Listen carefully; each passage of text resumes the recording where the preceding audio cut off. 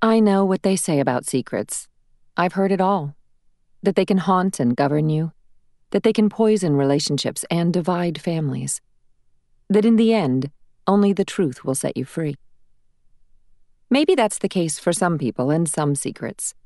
But I truly believed I was the exception to such portents, and never once breathed the smallest mention of my nearly 2-decade-long secret to anyone. Not to my closest friends in my most intoxicated moments, or to my boyfriend, Peter, in our most intimate ones. My father knew nothing of it, and I didn't even discuss it with my mother, the only person who was there when it all happened, almost as if we took an unspoken vow of silence, willing ourselves to let go, move on. I never forgot. Not for a single day, yet I was also convinced that sometimes the past really was the past. I should have known better. I should have taken those words to heart, the ones that started it all on that sweltering night so long ago.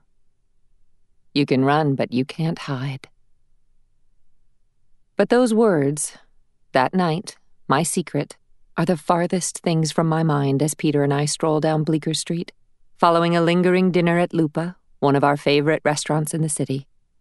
After several stops and starts, winter finally seems over for good, and the balmy spring night is made warmer by the bottle of Barolo Peter ordered. It's one of the many things I admire about him.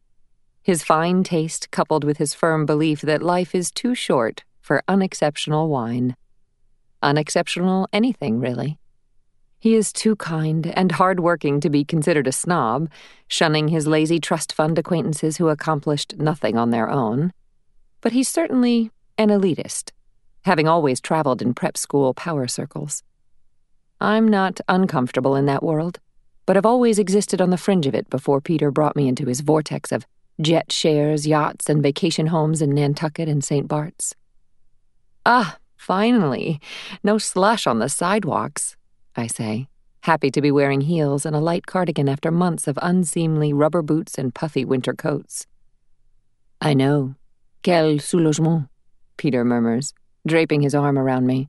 He is possibly the only guy I know who can get away with musing in French without sounding insufferably pretentious, perhaps because he spent much of his childhood in Paris, the son of a French runway model and an American diplomat.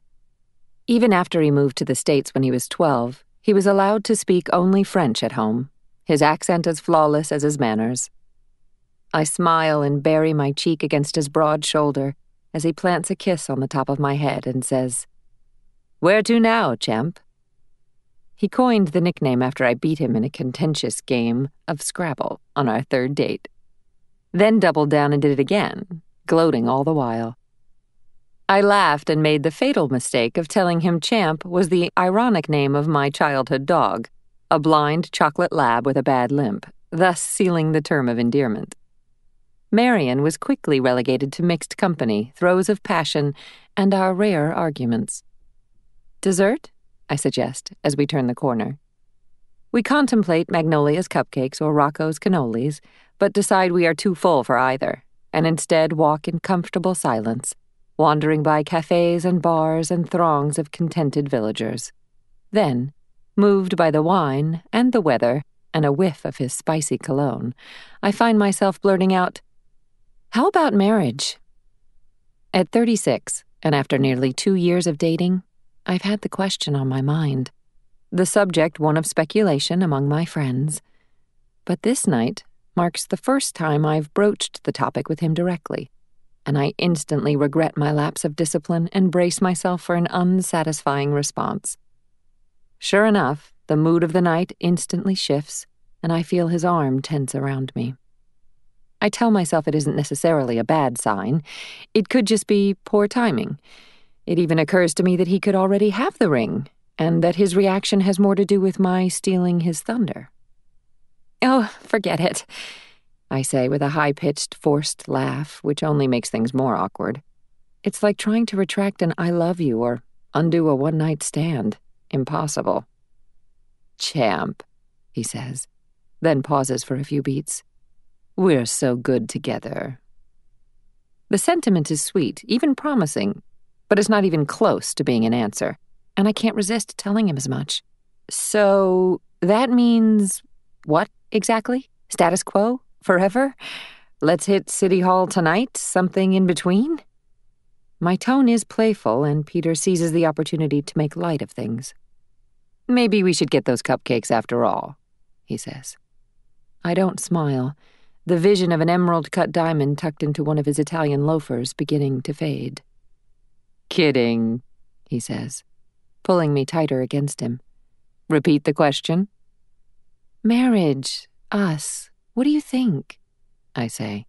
Does it ever even cross your mind? Yes, of course it does. I feel a but coming, like you can feel rain on your face after a deafening clap of thunder. Sure enough, he finishes. But my divorce was just finalized.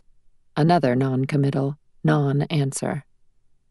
Right, I say, feeling defeated as he glances into a darkened storefront, seemingly enthralled by a display of letterpress stationery and Mont Blanc pens. I make a mental note to buy him one, having nearly exhausted gifts in the what to buy someone who has everything category, especially someone as meticulous as Peter.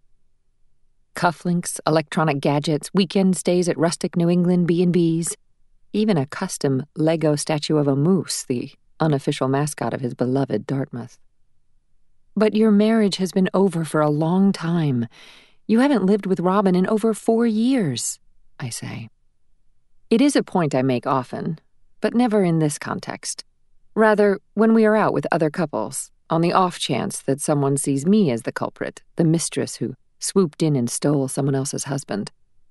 Unlike some of my friends who seem to specialize in married men, I have never entertained so much as a wink or a drink from a man with a ring on his left hand, just as I, in the dating years before Peter, had zero tolerance for shadiness, game-playing, commitment phobias, or any other symptom of the Peter Pan syndrome, a seeming epidemic, at least in Manhattan. In part, it was about principle and self-respect, but it was also a matter of pragmatism, of 30-something life engineering. I knew exactly what I wanted, who I wanted, and believed I could get there through sheer effort and determination, just as I had doggedly pursued my entire career in television.